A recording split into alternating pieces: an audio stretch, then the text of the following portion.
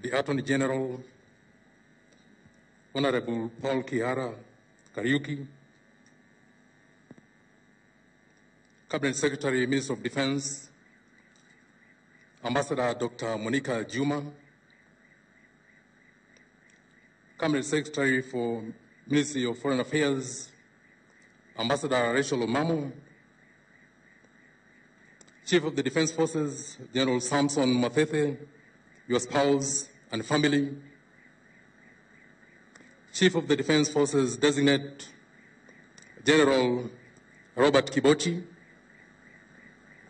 your spouse and family, Principal Secretaries present here today, Service Commanders, the Inspector General of the National Police Services, honorable members of the Defense and Foreign Relations Committee, distinguished members of the Blue Economy Commission, general officers, both serving and retired, officers and service members of the KDF and Ministry of Defense staff, families present here today, members of the press, distinguished guests, ladies and gentlemen, good morning. Please allow me first to thank the Almighty God for keeping us alive to witness today's events. 5 years ago, the CDF was taking over from General Karangi in this very venue.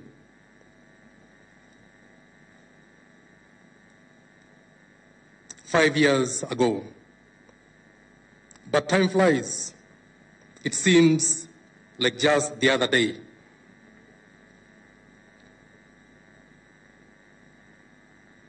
I, like many of us here today, was one of the lucky ones to witness the events of the day. At that time, I was seated somewhere on the wings towards the proceedings, as I had no role to play here.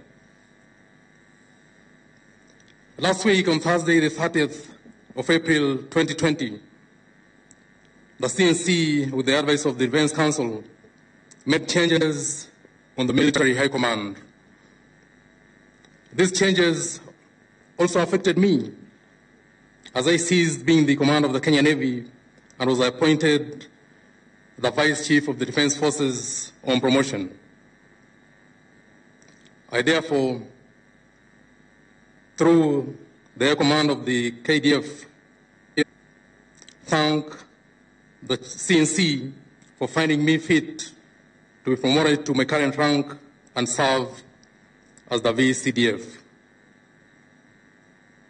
It is this change that has made me have a role to play in the proceedings of today's events. However, we are here today because of the change of CDF.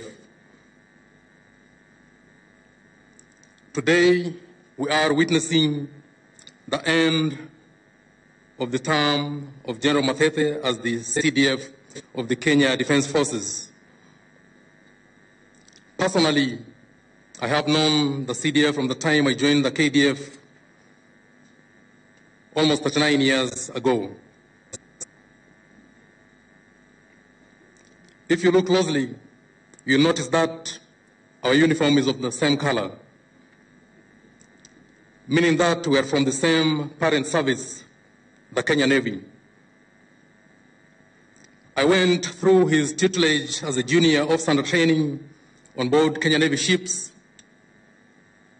served on board others as part of the same crew, and later served as his first lieutenant or executive officer and to those who may not understand nautical terminology, second in command of one of the ships. I therefore learned a lot from him in my naval career. For that, I thank you very much, sir. Among the things the CDF said during his takeover is that we must look at lessons we have learned from the past and adopt for the future. Indeed, during his 5-year term, we have seen several changes. During his 5-year term, we have seen several changes made as informed by lessons learned. He initiated transformation of the KDF in different spheres, details of which I'm sure will be given by other speakers after me. CDF, sir, as you transition into retirement, I wish you and your family the very best. And as you set sail for your next port of call, I wish you fair winds and following seas.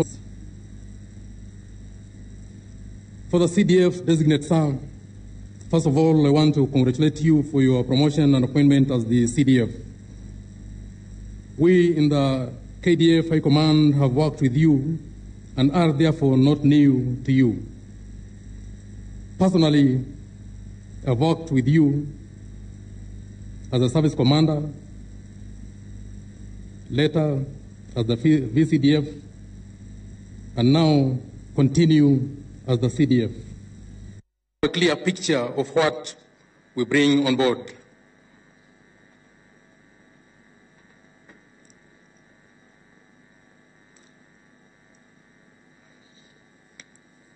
We shall continue working as a committed team and follow your guidance as you shall give us.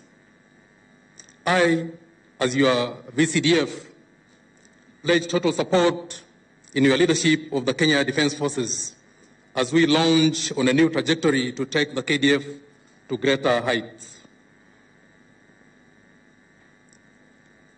I now take the pleasure to invite the CDF designate, General Robert Kibochi, to make his remarks.